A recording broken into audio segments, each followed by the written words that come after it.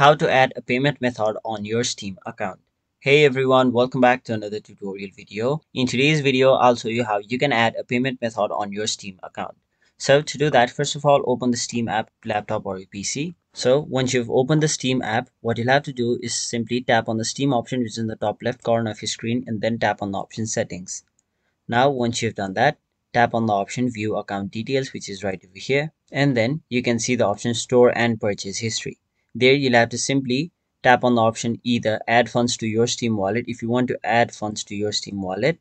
But if you want to add a payment method to your Steam account, simply tap on this option right over here.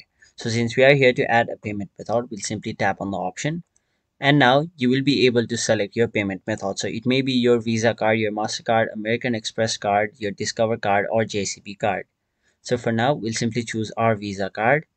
After that, you'll have to enter your card number, the expiration date of your card number, and finally the security code. Now, once you've done that, where it says billing information, you'll have to enter your first name, your last name, and you'll have to enter your address information such as your city, your billing address, zip or postal code, and if you want, you can enter your billing address line 2 as well.